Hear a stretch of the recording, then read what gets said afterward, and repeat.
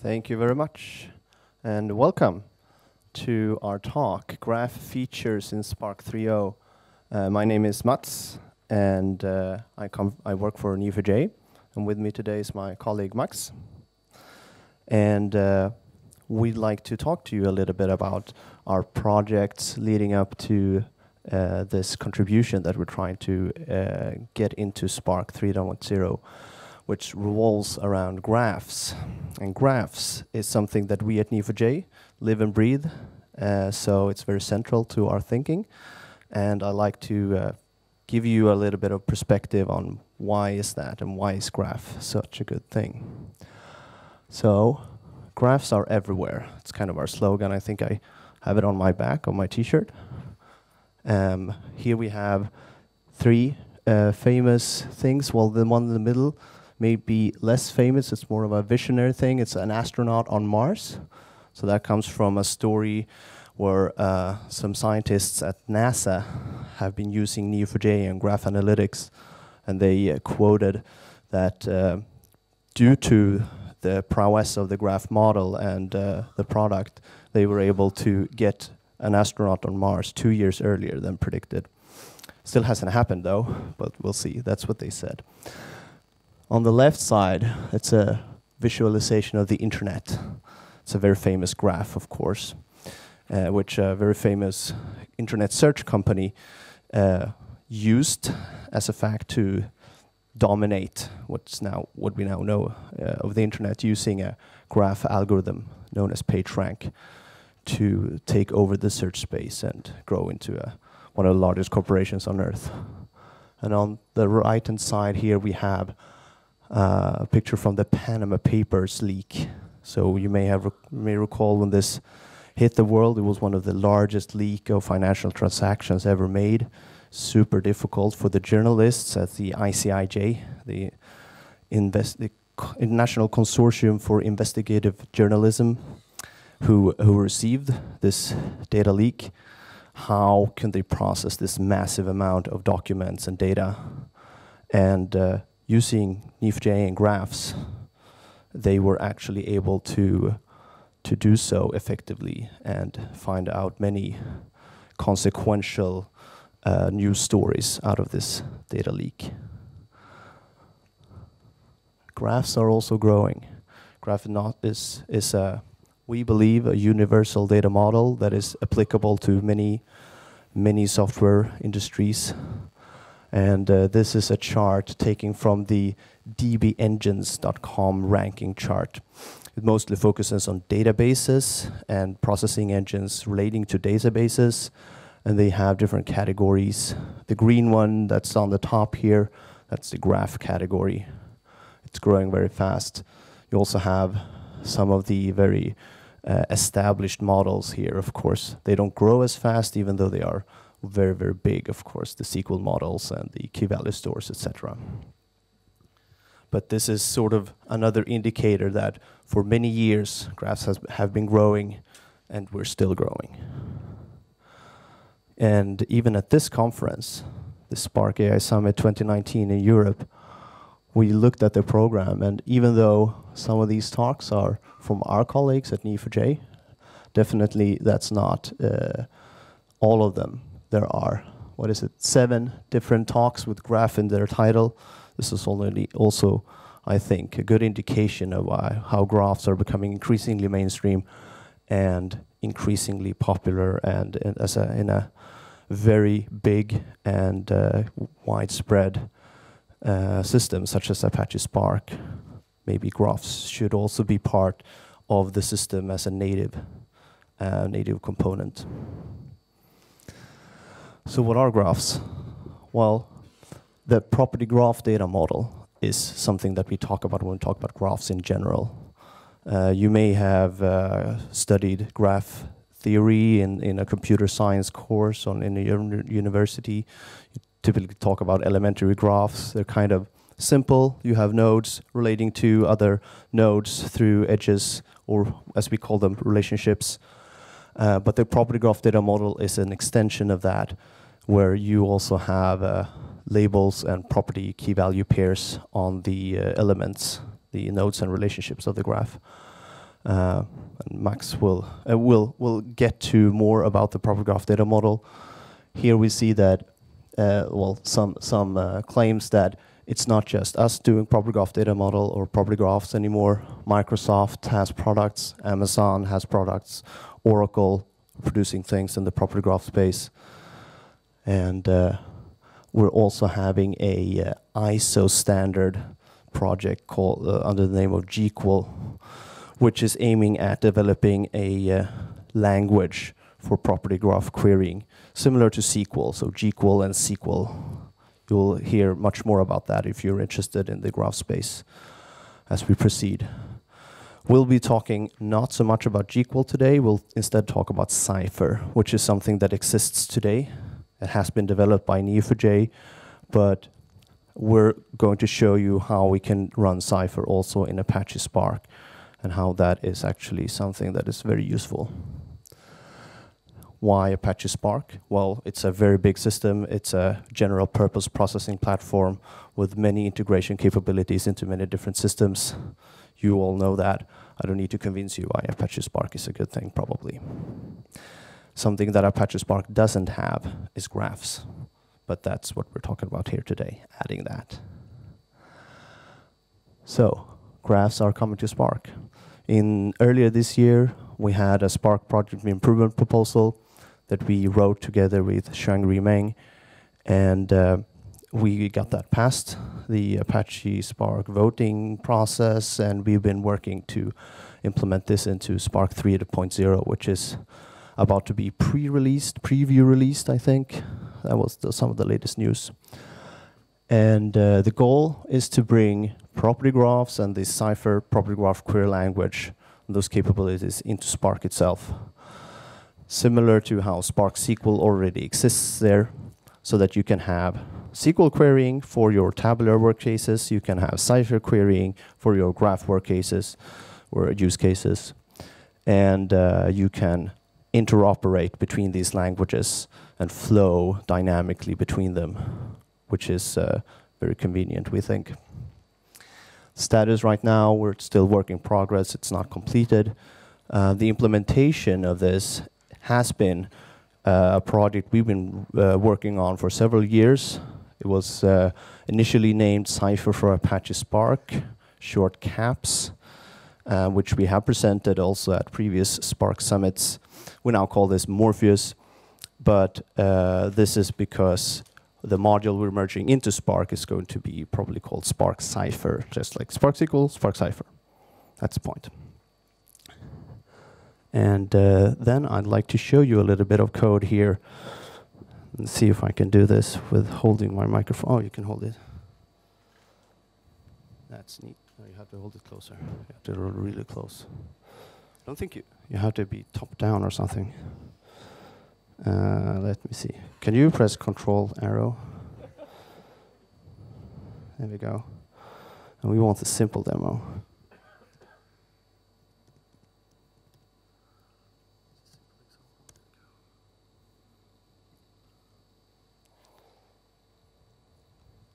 So just going to run some code here from my development environment. So we can see what happens here. Well, first, some very standard stuff. You set up your Spark session, and you create a few data frames. This very simple example, we just have some data frame with 3 columns, integers, strings, Boolean, and there's parentheses an Alice and a Bob. And we call this name and column person. This is our sort of label syntax. This means what type of node is this? And these are both person typed, so they get a true value in this column. All of this is just creating some data frames. Then interesting stuff happens down here, where we create a property graph. So we take these data frames and using the a naming-based convention, we know that columns that start with a colon represent labels, so that those are the types of the elements, similar for relationship type here, whereas other columns are interpreted as properties of these entities. So we can arrive at a graph, and once we have a graph, which is a property graph class, we can call .cypher on it, and you give it a Cypher query. In this case, we'll talk more about the exact style of a Cypher query and how those work. But a key point of a Cypher query is this match clause, which takes a pattern in ASCII art format. So if you've seen a graph on a whiteboard or in a computer science course, you typically see people writing circles, connecting with arrows to other circles. That's sort of the heritage that we try to keep with the Cypher syntax here. So these parentheses encapsulate something that looks sort of like a circle. In this case, it's a variable here. It is a person type, so we look for persons who know other persons, and then we return them. And if I can get the, we can just run this. It takes a little while to get the Spark thing started up. The result of the Cypher query is going to be a table. Then we just grab the data frame out of that and show it, just like you do a normal data frame. So that is sort of the workflow. You set up your data frames, you create a graph, and you can run Cypher queries. And in this case, the result looks something like this. So Alice is a person who knows some other person. And let's see if I can go back. Right. So the property graph. The property graph. Why is it interesting? Yeah, I mentioned the whiteboarding aspect. Like typically, you have a business problem of some sort where you have different components. Maybe you have transactions between your customers who purchases products, or they go through some sort of process where there are multiple entities that they have to pass by. So you draw sort of an entity relationship diagram like this. And then you have to go on and create your SQL tables to back this up. But in that process, you typically have to jump through some hoops to make sure that this model is retained even on the physical level, whereas the physical level looks very different. With Graph, you sort of change that. So the whiteboard model is the physical model. What you write on this whiteboard is directly represented in the graph. This is some UI output from the Neo4j browser, which is sort of a workbench where you can work with Neo4j, writing Cypher queries, getting results back, and you can also inspect them in sort of an interactive UI style.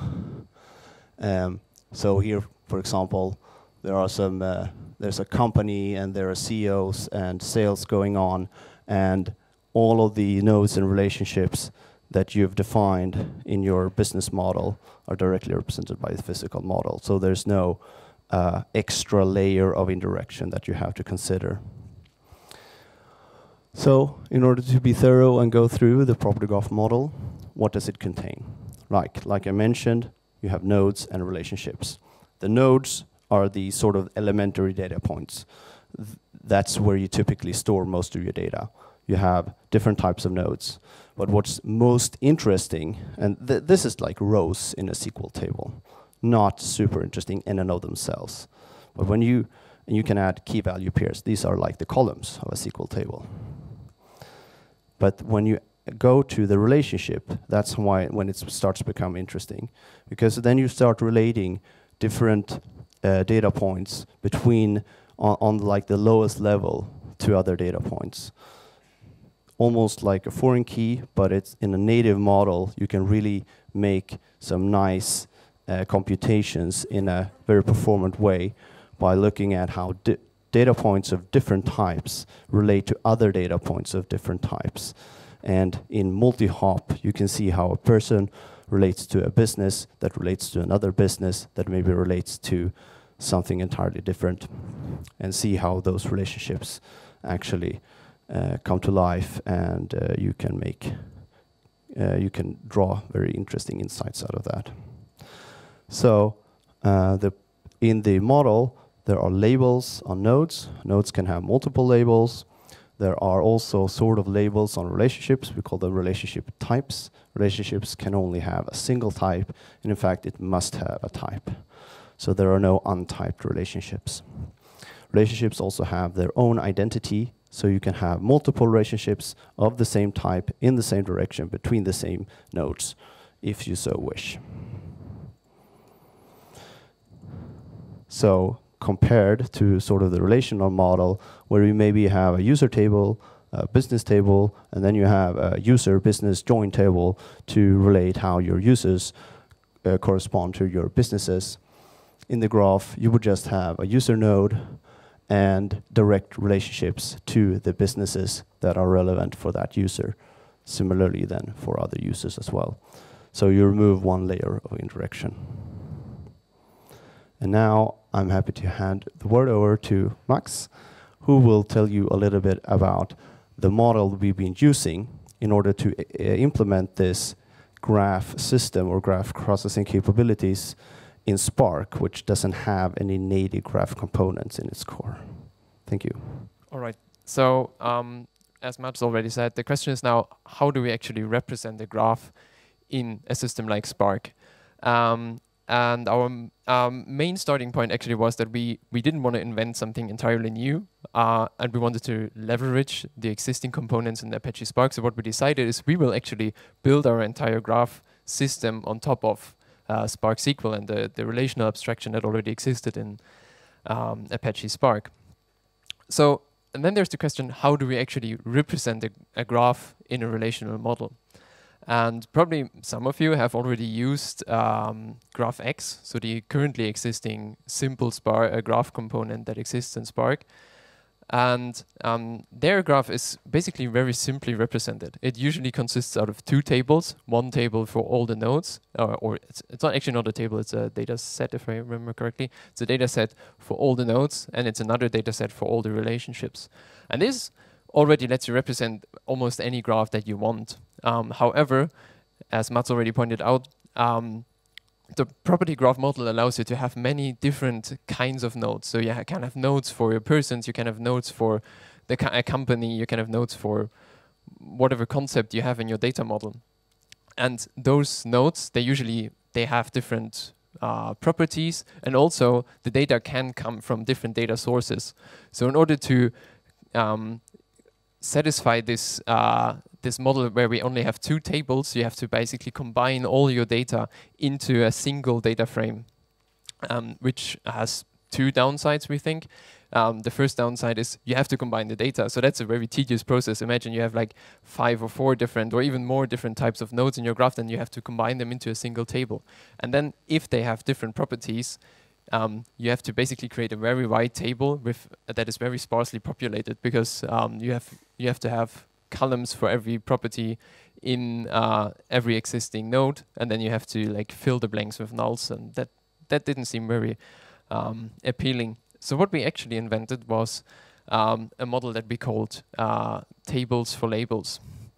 And that basically means that you have a single table per existing node label combination or relationship type in your graph. So in the example graph that we had before, we had those person nodes.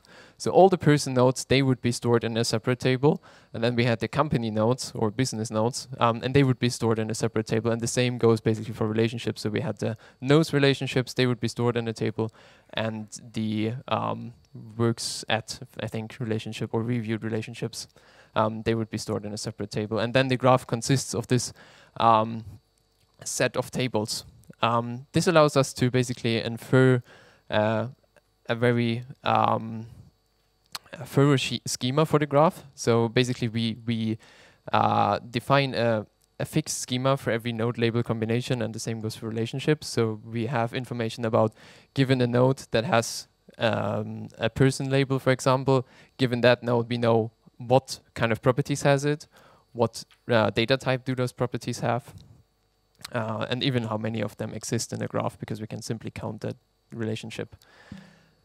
And that has also the positive effect that you can basically load your data from different sources. So let's say your person data comes from a relational database and all your purchase data comes from your data warehouse, then you can just load the data into different data frames. You don't have to combine them in a very clumsy way. You just combine them when you load the graph, and we will do all the rest of the work internally for you. we, for that matter, basically define a graph schema. So if ever you have worked with Neo4j or probably also some other graph databases, they are often schema free or schema optional. So they don't enforce a certain schema on your graph. So you can have two person nodes, and one person node can have a certain set of properties, and another node labeled person can have a completely different set of properties, and even the attribute types, so data types, can be different. So I don't know why you would do that, but the name could in one instance be a string and another instance be an integer. It doesn't make a lot of sense, but there are instances where this actually makes sense. So what we, however, do is, since we are building on top of Spark SQL, which is a schema strict system, we needed to enforce a certain schema, and that is what we are doing by having this tables for labels approach, because we know for a given node label type, we can infer a certain schema because it's already like transferred through that actual table schema. And this is how it would look like. And then if you had an example, so we have a user node that has also the pro account label, so it has two labels. As Matt said, nodes can have an arbitrary amount of labels. Then we have in our graph a reviews relationship, and we have the business node. And as such, then we from that infer three tables. So we have a table that contains all the labels that have user and pro account as a label. We have a table that has all the business nodes, and we have a table that has all the reviews nodes. If you now had users that are not a pro account, they would actually have to live in this different table. And then from that, we can actually infer a schema now here in a JSON-like representation. So we have all the user pro account nodes, they have a name as a property, and it's a string. Businesses also have a name as a string, and the reviews, they don't have any properties. So how would you do this then? How would you then take your data and put them into a graph in Spark Cypher? There are basically two approaches. The first approach is what you already saw on the data. That's the same approach that GraphX actually goes. So we actually support that way where you have only two, where you only have two data frames. You have one data frame for nodes, and you have one data frame for relationships, and then you have to do some you have to provide us with some additional metadata. So you have to tell us for a given row in your nodes table, for example, what actual labels does the node have? Because every row in that table represents a node, and same for relationships. And for that, we have some column conventions. So you saw this colon person column that was in the example graph that we loaded. That is a column name convention. So every column that starts with a colon, that is actually treated as a label property column, and has to be a Boolean. So we can infer what kind of labels a certain node has. And then we have the more advanced approach that I showed you, or that I just described, where we have multiple node frames and multiple relationship frames that represent the different node label combinations and relationship types. And what you can also do, it's not only that you can define a graph from existing data frames that you load somewhere in your system, we also provide the capability of storing and actually loading graphs. That capability is also just basically built on top of Spark SQL. So you can write your data and read your data from most of the places that Spark SQL can write to. So like most prominently HDFS, where you can write in the Parquet format or the ORC or even CSV format. However, that's not really recommended. For that, we've developed a very simple format using a well-known directory structure. So if you use this store feature, basically what we're doing is we'll create a folder with two folders in them, one for nodes and one for relationships, and then we create a file per node label combination, and we'll also store some necessary schema information in a JSON-like format and some metadata that we just need in order to read the graph in the right format again. So I'll show you now a bit how this would look like in code, how you could do this in a more advanced way. Right. Complete, yes.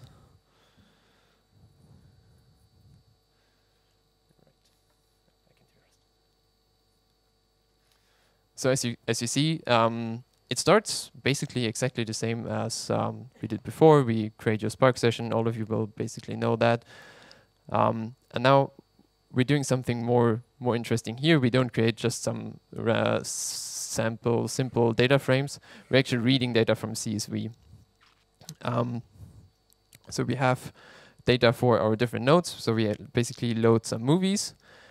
We load some persons from a different CSV file, and we load some relationship data. In this case, we just load the acted in relationship from an even different CSV file. And for now, we don't really care how they look like. I mean, we of course know how they look like, but also for this, we just use the standard Spark features. So it's all the Spark SQL that you already know. And we can run this. So what we're actually doing here is now, it's also huge. We'll just print the data frames to see how they look like. And you'll see they just follow this naming convention that I just mentioned. So we have some movies here. They have an ID. So that's something I think we haven't mentioned yet. All nodes and all relationships are identified by an ID. We currently support basically every type that you give us as an ID. We'll internally then transform that into basically a byte array, because that actually allowed us to take whatever input format as an ID. But they have to be unique in a global space, basically. So all your nodes basically share an ID pool, and the same goes for relationships. So now what you see here, we have the movies table, for example. So it has an ID, it has some properties, a release date, a tagline, and a title, and then we have some relationship data. So here we are using those IDs to identify the source and target nodes. So we go from, in this case, from the node with ID 23 to the node with ID 15. It also has an ID, and it has some properties. And so what are we doing now with this data? We can initialize our Spark Cypher session. The Spark Cypher session is basically the same as the Spark SQL session or the Spark session. It's just the entry point that you can use in order to interact with the graph component of Apache Spark.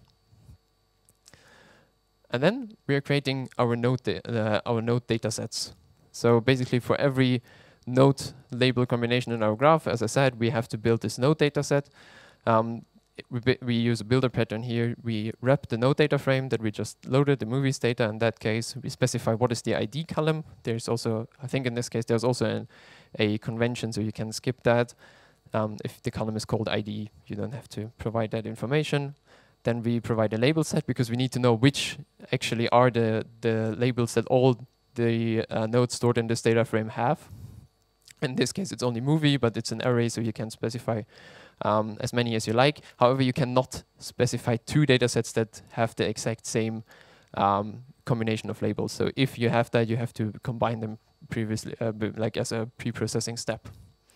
And then we can specify property mapping. So here we say every node in this table has a property called title, and we have the ability to basically remap this to another name if we so wish. In this case, we just do an identity mapping. What we can see here is actually we are not using every property available. I think we could see here that actually our movie data set had also a release date and a tagline, but we don't need this for a use case, so we'll just ignore it, and basically this data will then be pruned and not be available inside of your graph.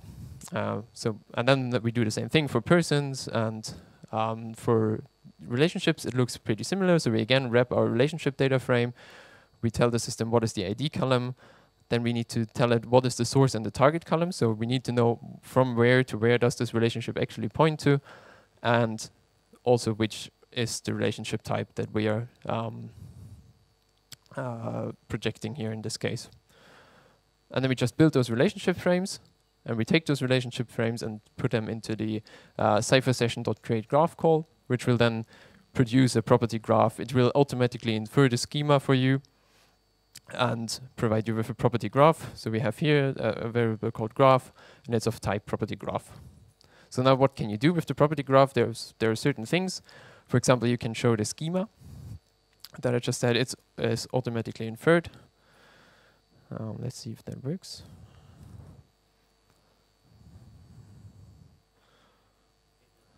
It did, yes.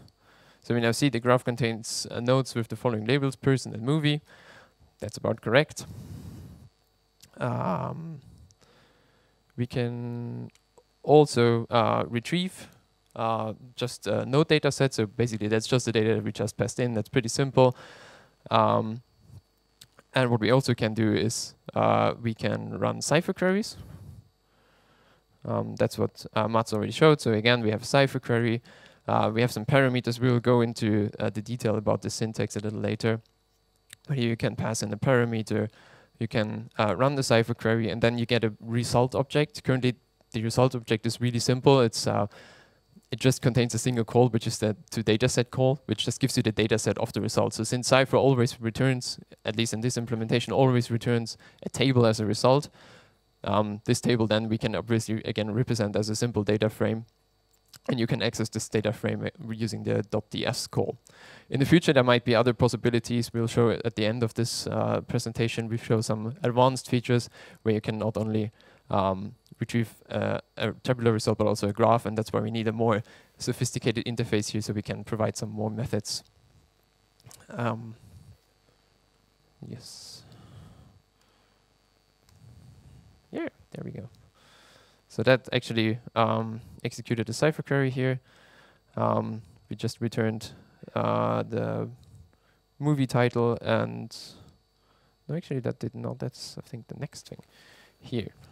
So we returned an actor name and the movie title. It ran the Cypher query, pretty straightforward. And what we can then do afterwards is we can load we can save the graph. So again, this is a very a pattern that should be well known to all of you who have used data frames previously. So we take the graph, we say .write, we can specify a mode. In this case, we just overwrite it and we save it to a certain path. Currently, I think we by default always write Parquet files because that's the format that's best supported for our use case. In Spark graph at least. So we can write the graph and then we can take the exact same path and load the imported graph again and do further querying and or defer. Basically, we wouldn't do this in the same session, but we could do this in a deferred session, a later session. And we wouldn't have to specify all those stuff again in the beginning if we would like to do some further analysis or data wrangling. And then basically we would stop the Spark session. That automatically stops the graph session, and just as you would normally do in a Spark graph program. And command, yes. Right. And now, Mats, since we've talked a lot about Cypher right now, we wanted to give you a short introduction on how to use Cypher and what Cypher actually is, and that's something Mats is going to do now. No, that's right now. All right. Let's talk about Cypher. What is Cypher? You've seen a little bit of Cypher syntax already. A common, very popular way of phrasing Cypher is it's SQL for graphs.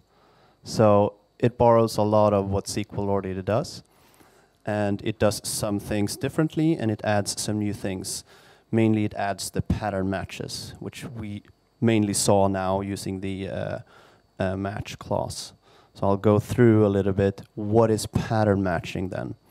Well, you define your query pattern, which we then call a query graph. In this case, the query graph is, in this example here, you have a green node, and that is related with an outgoing relationship to a yellow node.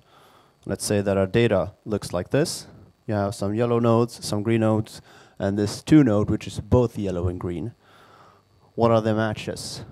Well, we can see that 1 to 2 is a match because 1 is green and 2 is yellow. It's both yellow and green. So that's a match. Another match is 2 to 3 because 2 is green, start node needs to be green, end node needs to be yellow, so that's also a match. 3 to 5 is not a match because 3 is not green, and 4 to 5 is a match, but 2 to 4 isn't because 4 is not yellow. So that's essentially the concept of pattern matching. And Cypher allows you to express this in the following syntax way. So the query graph that we saw on the previous slide sort of have that. It looks like a node connected to another node. That's exactly what we want to express also in the syntax of the Cypher query.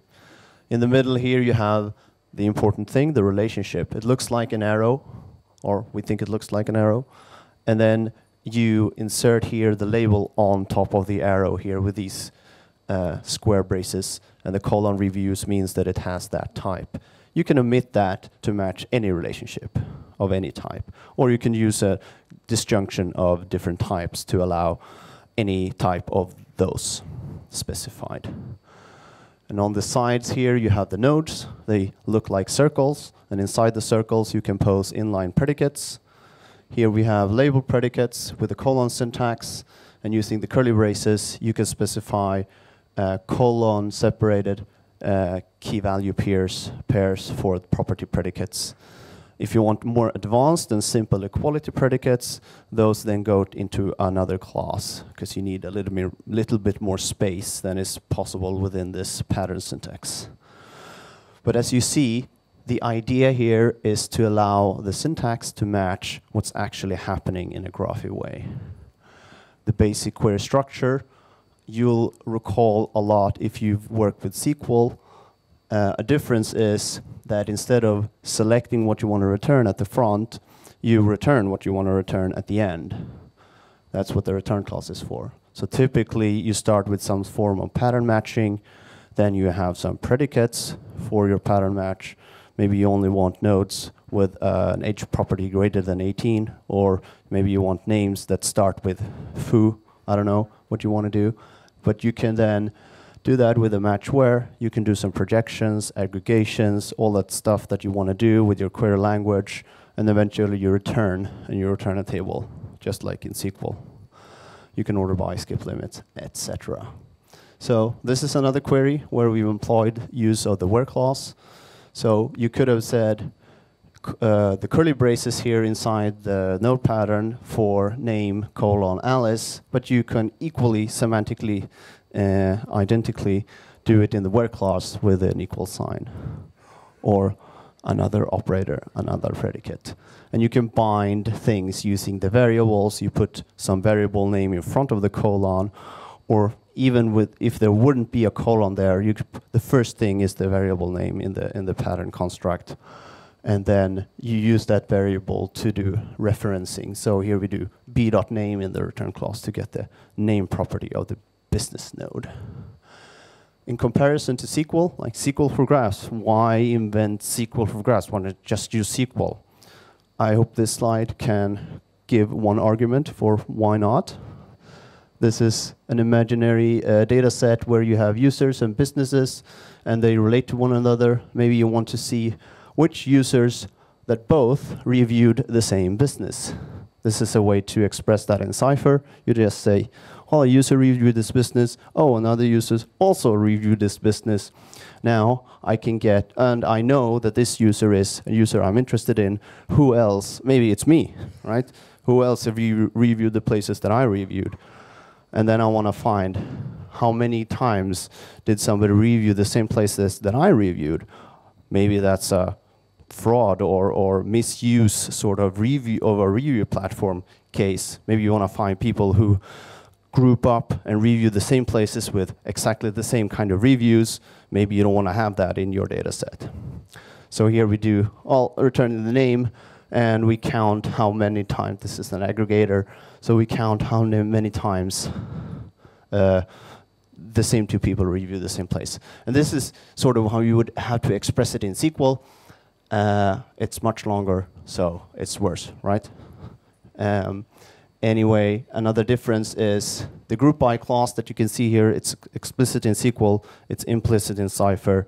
So whenever you do an aggregating thing here in the projection, which count is, it's aggregating, then the rest of the non-aggregating projections clauses become your grouping key implicitly. That's a very deep detail, but you'll find out once you start using Cypher exactly how it works. Another thing that's easy to express is variable length patterns. It's a very powerful construct in Cypher. You can say, well, I want a user who relates to another user via 2 to 6 hops, which is what this query says, or an unlimited number of times. I just want to find how long do I have to go between this user and the next one. Right, so some aggregations, projections, expressions, all that stuff. And we'll talk more about it in the next session, because we have another 40 minutes after a break. Are we breaking now, or do we have a few minutes for questions? Maybe let's do a few Q&A if we have time, yes. Cool. Yes? Two-part real quick. Is there a way to have... Hi, can you hear me? Is there a way to have Cypher return a subgraph, or is the table able to be converted into a graph? And secondly, in your example you showed, I think there were 3, maybe 4 joins in the SQL. Is Cypher doing that many joins as well, or is it optimized in some way? So there are some optimizations they're trying to employ. To answer your second question first, that are, however, not yet in the Spark graph feature. So we, as we said, we have been working on caps or Morpheus for over 2 years, and we'll go into detail about this at the very end of the second session. There is some optimizations that we can do, but we wanted to keep the scope that we want to bring into Spark Graph very limited, because it's a very tedious and long-running process. So wanted to keep the code minimal. So it's not there yet. To answer your first question, same answer. Well, actually, on the first question, you can also add the detail that in Morpheus, which has extended capabilities about what Spark Cypher. So we kept the scope minimal, but Morpheus already has the features that allow you to return a graph, that allow you to chain graph queries. So you have a graph query that turns a graph, another graph query turns a graph, maybe you return a table, use that table into SQL, and then maybe go back into a graph, sort of in a pipelining model. This is outside of the scope for Spark 3.0. We've been using Neo4j in the past for a few customers of ours to build like a global graph of enterprise data to be able to query and get insights into a lot of different data from the company. But these graphs tend to evolve a lot. So like a person can become a customer at each time, so you add labels all the time and stuff like that. If here you say every time you get a new label, you have to be like in another table, another data frame basically, another Parquet file. Aren't you then going to be continuously rewriting all your Parquet files? When if you build like a long-term graph instead of just in place to do some query on? That's actually correct. And currently, so the graphs currently are they're read-only. So we do not in the Cypher and all the Cypher queries that we currently support, we do not support any update operations. However, as Mats already hinted to, in Morpheus there is a way to create a new graph that so you can start with a Cypher query, and then you can create a new graph inside of the Cypher query, return that graph, get a reference to that graph, and then you could write that to an existing file or to a new file. However, as we already said, this is not, unfortunately, not in the scope of Spark 3.0 currently. That feature might come in the future, near future, midterm future. We don't know yet. So the main use case is mainly you build it in on the spot for a certain query. Exactly. Yeah. And if your data changes, if your input data changes, you unfortunately currently have to like slightly adopt the importing process. That is correct. Okay, thank you. We'll go in the very end of the second half. We'll go into bit into detail. There was another talk yesterday. Unfortunately, the order is a bit unfortunate. That explains all of the features that Morpheus has. So if you're interested in that, you can probably look at the recording, or you have been at that talk. Yeah. All right, thank you. So please make a round of applause for Max and Matt. So we're back in it. This is the continuation of the graph features in Spark 3.0 session for anyone who's new here now. So what did we do in the last 40 minutes? We covered property graphs. It's a growing data model. Spark Graph. It's a new module that will bring property graphs into Apache Spark. Cypher. It's a property graph query language based around pattern matching. That's sort of what we went over. And now that you know Cypher, or you're getting acquainted with Cypher, Here's another Cypher query.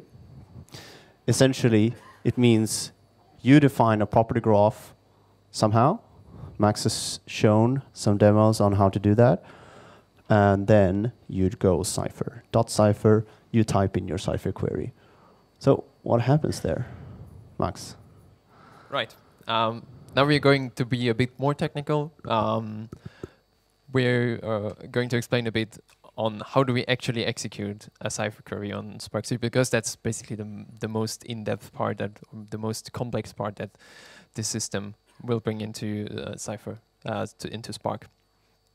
And the question is, we start out with a normal string. So to the computer, this is just a string. Could be anything, could be a poem, could be a Cypher query. We don't know. So we need to somehow transform this string into a machine-readable representation that then can be later executed on the Spark cluster. And we're doing this using our query processing engine. Our query processing engine is actually called Okapi. And this helps us to basically take the string, transform it, and then eventually execute it on the Spark cluster. And how does that work? The first component that we have is the openCypher frontend. This is actually a component that we are sharing with the Neo4j database. It is a piece of software that makes the very first step and actually makes the query machine readable. It allows the computer to understand that query. So it takes that string and transforms it into a thing that we call an abstract syntax tree, which is basically a representation of the query as it is. Just a set of a tree, a set of classes that basically represent the query in a more or less one-on-one mapping. It also already does some basic optimizations and mostly canonicalization. So you can think of a query and you can think of another query and they look more or less different, but they express the exact same thing. And so what we are trying is we are trying to only have one of those representations so we don't have to take care of every possible way how to interpret that query. So we do some canonicalization, we do some normalization, and also some early rewriting to optimize the query. Also, what this thing does is it does the semantic checking. So it both on the syntactical and semantical level checks that this query is valid. So from a syntactical point of view, this is, do I maybe have forgotten to write a certain closing parenthesis, for example, or am I trying to use a clause that doesn't even exist? And from a semantical level, that means that we check that the user is not trying to use a variable that he has never declared before, something like that. So that's taken care of by the Cypher frontend, and what we end up is with an abstract representation of the query that is actually machine readable. Then we have the Okapi and Spark Cypher pipeline. Okapi again is also a open source component that we have developed during our work on both Morpheus and now Spark Graph. It is basically a library that allows you to take this abstract syntax tree, or it's integrating with the Cypher front, and it basically allows you to take a Cypher query and then implement a Cypher engine on whatever relational system you have. And it again does a certain set of transformations. Most notably here is that we are doing the schema typing. So the openCypher frontend doesn't know a lot about the schema of the graph. As I mentioned earlier, Neo4j doesn't have a lot of schema information because it doesn't enforce a lot of schema.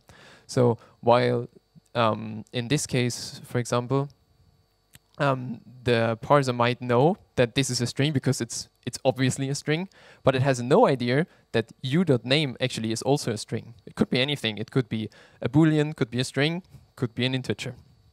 The frontend doesn't know. But since we have the schema, since we can infer the schema from the data frames, we have a lot more information about the graph, so we can actually tell that this is a string and this is a string, so this comparison actually makes sense. And will potentially return true results, because if this would be an integer, we would know this will never return true, so we can basically answer the query without having ever processed anything. And then in the very end, we use Spark Cypher and Spark Graph to actually turn whatever Okapi produces into a series of data frame transformation, data frame operations. So basically what we are using internally is just a normal data frame API that many of you probably have used when you're not using wide array SQL queries. with some advanced features and mappings. And once that is done, it's actually really only Spark SQL that takes over. So we have Catalyst that does some further optimizations and does actually plan the query to be executed then later through Spark Core on the Spark cluster. So let's look at this a slightly different way. We have a query. It's a string, as I said. And that's basically the logical view of the query. And then we have a physical view of the query in the end, which is just a series of chained operators. So we always start, or mostly start, with a set of table scans. A table scan is basically just load a certain table. Maybe do some filtering already.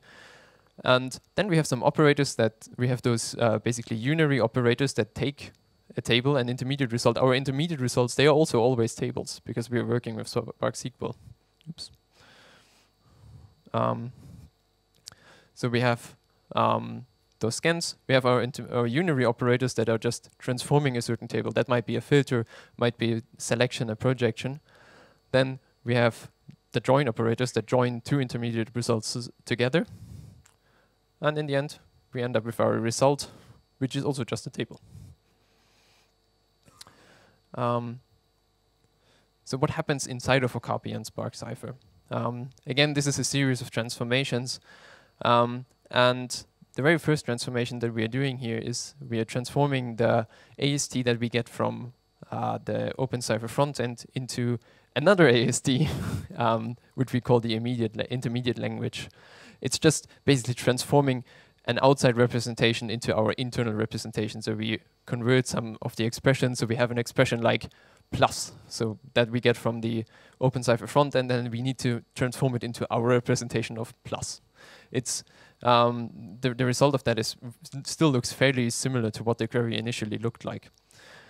And also that's actually where the typing happens, so where we actually use the schema, the improved schema information that we have to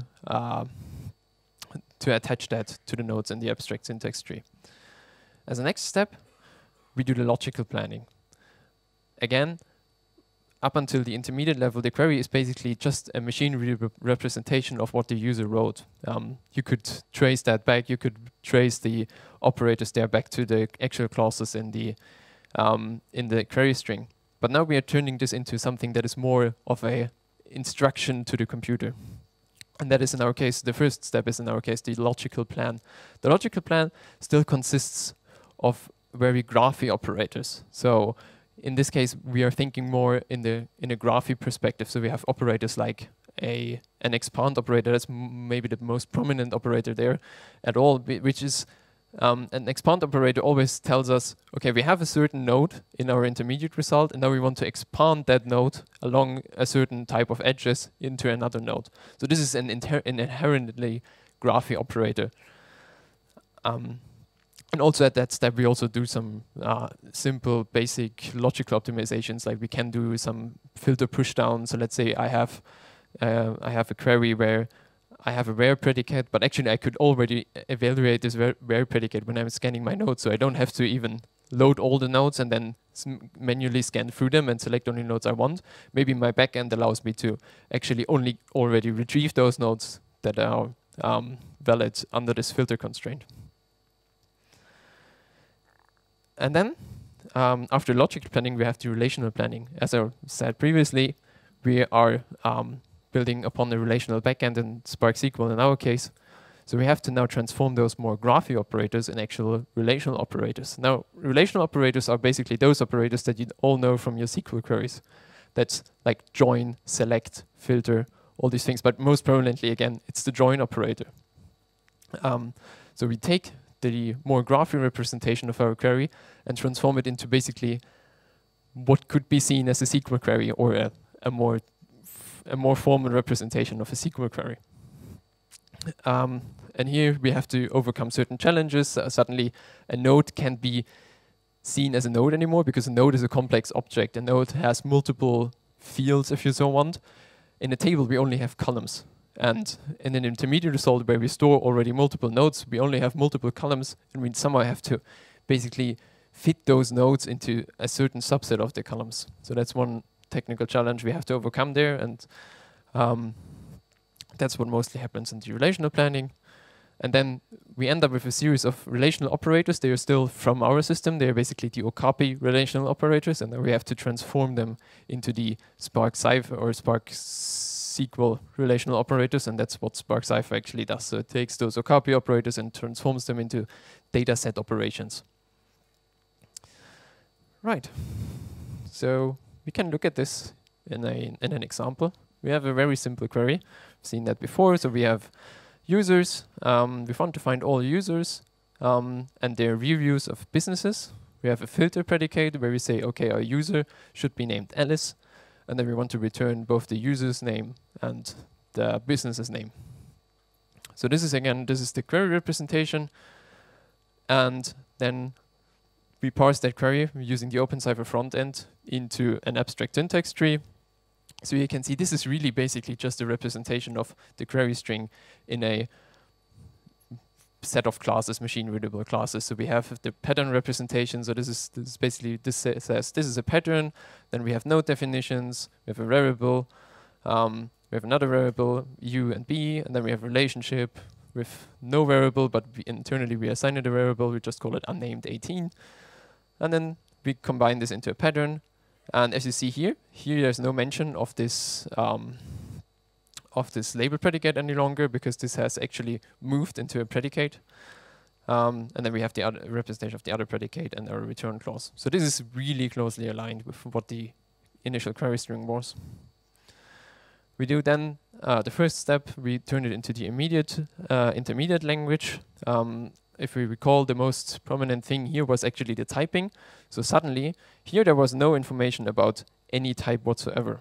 If you look here, we have a reference to u.name, and there's no type information available. That's actually really a string representation of all the information that is available at this point in time, and there's no type information available. But suddenly, we do have this type information. Also, the tree is turned upside down, but that doesn't really matter right now. But now we have information. We now know that u.name is actually a string. And the same goes for b.name. And right, but still the predicates, they are still predicates. And not basically they're not in the scans. And then we do the logical planning, where we transform this abstract other form of an abstract syntax tree into a more machine or more executable thing that is still very graph focused. So suddenly we have operators here. So we have a node scan operator. That is not nothing that the user would want to write in a query. So basically the user writes, I want all the nodes of a certain type, but we have now a node scan operator here. We have this expand operator that I was talking about. So we get basically, we have this expand that goes from a node that lives in variable u over a relationship to another node that lives in variable b. We still have the filters. For the node types, we have the filters for our property, and we have our return types. Now we can do some optimizations. As I said, we can do this predicate push down. In that case, we push down the filters, because since we have this tables for labels format, if we just want to scan for a single relationship type, we know that we only have to scan a single data frame, basically. We don't have to look at all the other node data frames, because we know they won't have any result that we are interested in. So we basically push down those predicates, and now we have a node scan that actually only scans for user nodes and business nodes. Then we do the relational planning. And here, the most prominent thing here is, again, the expand operator has gone and has been replaced with two joins. So an expand, as we saw in a very early slide, can be expressed pretty simply as two joins. You start from your node table, you join with your relationship table, and again, you join with your target node table. And that's what we are basically doing here. We have two joins now. We have a relationship scan. That's just a detail of our system. So we basically need three tables now. We need our source table, we need our relationship table, and we need our target table. All the rest still is basically the same, except that we don't call it return anymore. We call it select, because that's what a SQL query usually calls it. So I already mentioned that one problem, or the main problem that maybe we have to overcome here, except for some translations of graphy operators into relational operators is the mapping of or the process of mapping a complex object like a node or a relationship is into a series of columns in a table. And in order to overcome that problem, that we invented something that we call the record header. The record header basically describes the layout of an intermediate result, which is a table, as I said earlier. So basically it describes how do we map our query variables into the intermediate results. And the most complex operation here is how do we map nodes and relationships into that tabular format. Also, the record header basically supports certain of those SQL-ish relational operators, so we can join two record headers and we get a new record header. That's just to make our life a little easier. And here's an example. So we start out with a node scan. We scan for a user node, or for all user nodes, and we assign it to the variable n. And this operator would produce a table with all the user nodes and all its properties. In our case, the user just has a property name. So what we would end up is we would end up with an intermediate result that has the following layout. We would have the actual ID of the user, that's the identity. Then we would have some information about its labels. In our case, we all know that all of those nodes would have a true column for the user label, and then we have a property column that stores the actual name property. It's not really interesting at this place. It gets a bit more interesting when we do some things like projection, because actually the property, the record header helps us to avoid certain operations. Now, if we rename the n variable into a b, so let's say in our query, it's possible in Cypher using the with statement, you can rename a variable, basically as the alias statement in SQL. What we are not having to do is we don't have to basically duplicate the data, because we know it's just an alias that we have introduced, and so our record header is capable of aliasing. So we still have the information that n is an variable that is available in our system, but also now b is available as in our system. Both point to the same data. That's why both n and b point to the same set of columns. So the node ID of n points to a column called n, and so does the node ID of b. And same goes for all the rest. Now we could remove that. We could also project the relationship. Basically the same thing. So we have now a real name. We don't call it b.name any longer. We want to really call it just name in our query, also just an alias. So what we do is we introduce a new variable. So far it's only been just a property reference of a node, but now it's a variable that the user can reference, and we just point to the same column as before. And now we just want to select the two variables b and name, and so we can prune the record header a bit. So basically all those operations have done no actual SQL, no actual operation on the data. It's just been renaming of columns, and we didn't have to like duplicate any data. We didn't have to touch the data at all. That's what the record header allows us. So how does this representation look like internally? What we have in Okapi and Okapi Relational is this relational table abstraction. We've been developing Okapi with the thought that it would allow other users to basically just take their relational system and implement a Cypher engine on top of it. And we've done so with Spark SQL. We have a colleague who, as his master thesis, has implemented the same thing on Apache Flink. And that was fairly easy because we have this table representation. So we have an interface that defines how does, from our perspective, a table look like. And there are certain constraints. So it has a header and all the rest of operators that you might recognize from the data frame API, basically. So we have a select operator, we have a join operator, a union operator, all these things, and some auxiliary operators as well. And now we can implement this interface basically very easily for data frames. So here we have a thing that we call data frame table, which basically just wraps a data frame. And now we can implement those operators fairly easily. So if you want to implement a filter, we get an expression. These are the expressions from our system. We need to convert them. That's a pretty straightforward thing. So we need basically to convert them into column expressions. And then we can just call the df.filter. So that's the normal filter call that all of you probably have used on the data frame before. So that's a very, very straightforward mapping. And the same goes for joins. There's no real obstacle here to overcome. Right. So this is how the system internally would now execute a Cypher query. So it's a sometimes straightforward, sometimes not at all straightforward mapping from a Cypher query to a SQL query if you so want, which is then executed using this Spark data frame API. There are some ideas that we have what we could improve in the future. Spark SQL currently doesn't support common table expressions, so that is basically the functionality to recursively execute a SQL query, which prevents us from actually supporting unbounded variable length patterns. So as Mats showed before, we have this thing where we in a relationship can use a star to say traverse this edge multiple times. And currently we have to always give an upper bound because we have to basically roll that thing up and say, okay, we do one join and then another and then another and then another up to a certain point, because we have no way in Spark SQL to actually execute a query until a certain condition is satisfied.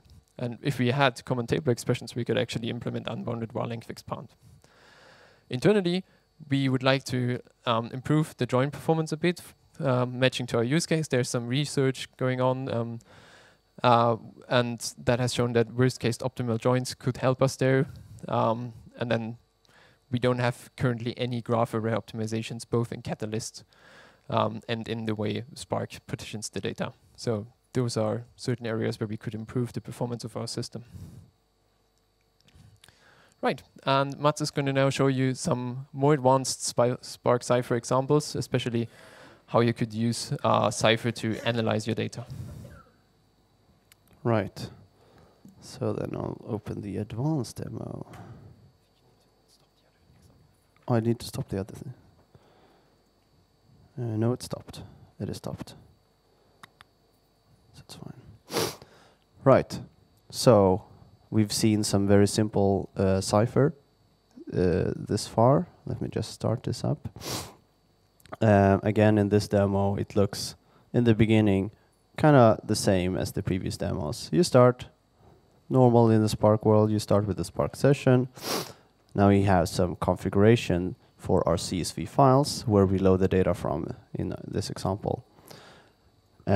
You use the configuration to load some data frames, and right here we have like a movies data model with persons that are actors or directors, and they either direct or they act in movies, and also they know each other, I think, the persons.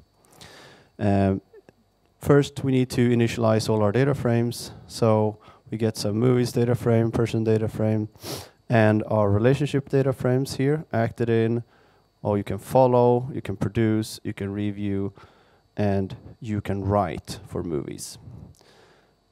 Now the graphy interesting parts begin. So we initialize our Spark Cypher session. This is our sibling to the Spark session, which allows you to not create data frames, but create property graphs.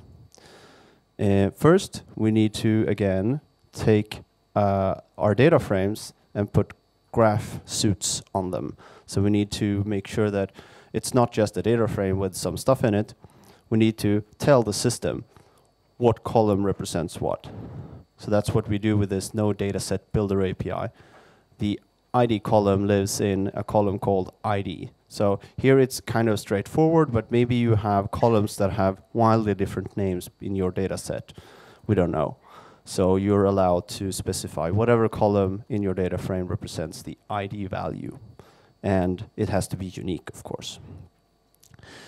Then you say, okay, so the nodes in this data frame, what sort of entities do they represent? Like Max showed in the previous session, you say, well, there are movie nodes here, and these are person nodes, and they have these properties. Similarly for relationships, where's the ID, where's the source ID, where's the target ID, what type does this relationship have, and what properties does it have, and then we build it. And then we do that for all of our relationships here. We have multiple relationship types. Eventually, we can create a graph. That's what we want to arrive at. So we have our graph. We create it feeding it the movie nodes, the person nodes, and all the relationships, which are of 6 different types here. And then we tell it to print its schema. So you saw this on one of the slides earlier. Now, just handing in those node and relationship data sets, the graph can be constructed and the schema can be inferred. So we see, just like we just looked at in the code, we have person nodes, they have name properties, and the type, we didn't say what the type was, because we could read that from the data frame. So that is now printed as part of the schema. Similarly, for relationships, we have these 6 types. And this one actually has a little bit more of a complex property. It's a list of strings, not just a single scalar value. So what happens next? Here's another query. This looks a little bit more advanced than the queries we've shown so far. Here we're looking for persons who reviewed movies where we're doing an aggregation inside here. So we're taking the rating of the review, we're taking the average value of all of the ratings of all of the reviews between that anyone has made. Look, there's no predicate on what the person is, who it is, no name predicate or anything. There's also no predicate on the movie. But we're putting the title here so that we want, because we want the average rating for some title. And then we're saying only distinct values here. So we want, for every title, what was the average rating? And if I press enter here, it's going to compute that. So we see here that the best rated movies in our little data set apparently were Cloud Atlas and Jerry Maguire.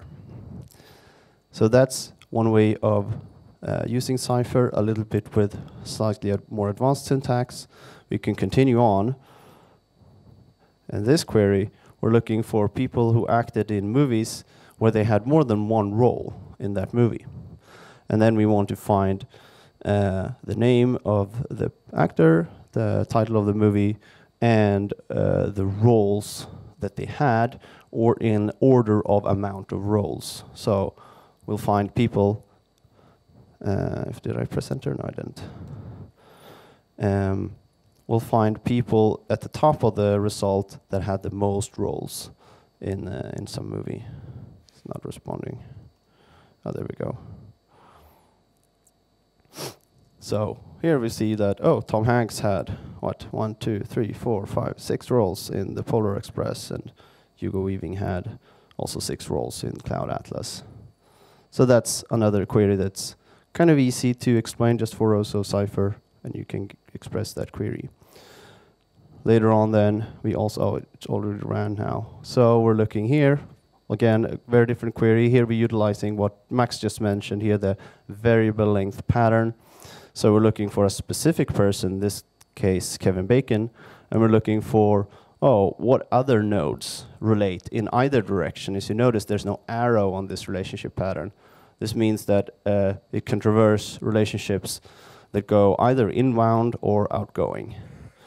And to some other node that we put in the variable Hollywood, and we allow the relationship, the amount of relationship traversed to be between 1 and 3. And then we just return all the distinct matches that we got, because you can arrive, of course, at the same node with 1 hop as you can with 3 hops by jumping back and forth through your graph, for example, or jumping across different relationships arriving at the same node. And we only want unique nodes here. So we found some results, some other actors, a few movies that were that far away from this Kevin Bacon node. And that concludes this example. And then, finally, do you want to take this one? Right. So we have one final example, which we have. Sorry, the slides? Yeah, okay. Right, so Nifty Morpheus. We've been mentioning this a little bit in this talk. This is the original project where we developed all of this functionality. It's a third-party library to Spark. Parts of it, its core, its innermost things, so the Cypher processing engine, and the Cypher 9 query capabilities. That's what we're putting into Spark Graph. All of the rest that Morpheus offers is still in Morpheus outside of Spark. So what is that? Well, it's multiple graph features. We had a question in the break from somebody asking, well, can you return not a table? Can you return a graph instead? Yes, you can with Morpheus. We've developed that.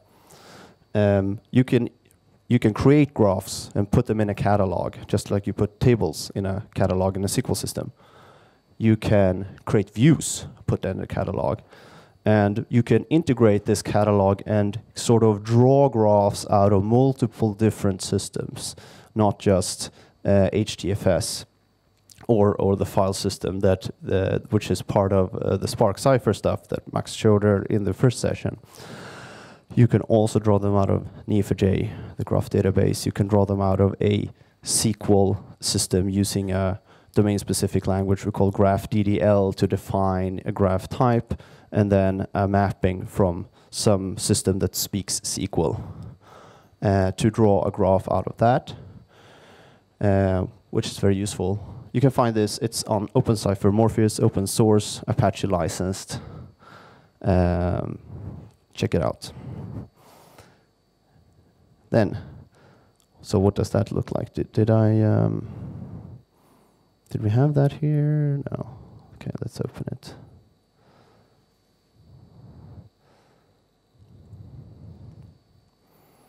So normally it looks very similar to the demos we just showed. You create some data frames, then you eventually create a graph, and you can run Cypher queries on the graph. In the Morpheus part, so we're at the commenting out here. Now you can do other stuff. You just upgrade your dependency by adding, instead of just depending on Spark, you add another dependency for Morpheus. And now you have the elevated, you have all of the same stuff that you had in your previous program will just run, plus you can get a Morpheus session here. This is what it's converted to. This is a Morpheus session. And what you can do then is you can register sources, property graph data sources. In this case, we again exemplify like a file system graph data source. This could be a Neo4j database. It could be a SQL system.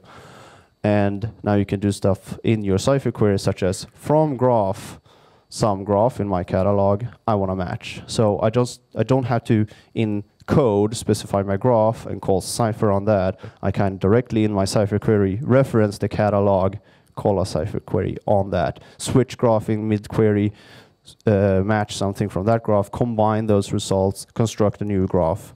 It's very powerful. So here, what we do is take the FS products graph, we match some nodes, and then we construct a new graph by simply copying all those nodes into the next graph. And there are much more advanced capabilities that you can do here to construct new graphs and combine from different data sources. This is all in the Morpheus space. So just to wrap up a little bit, the SPIP, as we mentioned, the project we're working on to get this actually into Spark, was accepted in February. Right now, we have a fully proof of concept implemented system. The PRs, some of the module PRs have went in. The API PR is currently in review. But we are not Spark committers, so we cannot merge this code. We rely on support from the community. And please, if you know or are very interested in this stuff, help us out and review and merge this and help us go successful with it. Maybe even contribute to documentation or a Python API that we have. Also, if you want to check that out, if you want to try it out before it's actually merged into Spark, on GitHub, in the Spark project, there's a pull request called Spark Graph POC, I think. That's what we've been using. It includes all the examples that we've been showing, and it includes all the code that you need in order to run Spark Graph programs. We try to keep that in sync with the current or latest development that's happening, for example, currently in the API pull request. So if ever there are changes requested to the API pull request, we try to keep that in sync with the POC. So there you can go and check it out. And if you like it, as Matt said, please help us bringing this into Spark 3.0. Yeah, Thank you. and that's basically it. Thank you so much for your attention and for being here. Yeah, thank you very much, Max and Mats. A couple of questions, maybe?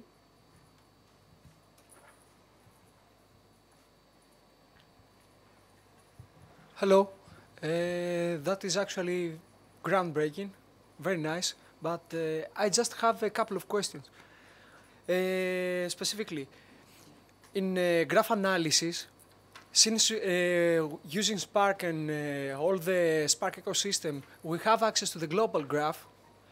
Do you also, with the Cypher and all that stuff, provide a suite of global metrics such as connectivity, closeness, betweenness, whether a node is leaf or not, something like a global description of the graph in order to make more sophisticated analysis on the graph and not just asking simplistic questions on the graph related only to your data?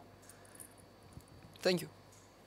Right. So some of the metrics there that you mentioned, we call those graph algorithms, and it is a topic that we are not engaging with in the Spark Cypher work. We're starting off by introducing the property graph model and introducing the Cypher language, which we believe is a core component, that like the elementary least thing that you need to be able to work with a graph effectively. And on top of that sits a bunch of other graph processing capabilities with a much higher level of advanced and maturity level stuff like graph algorithms.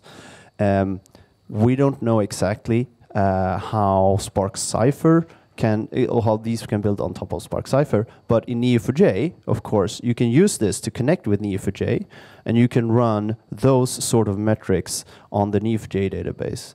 There's another Neo4j product, which we're not talking about here today, but I think Alicia had a talk on that yesterday about graph algorithms, how to use them, and Neo4j has products in this space that are launching soon. So check that out.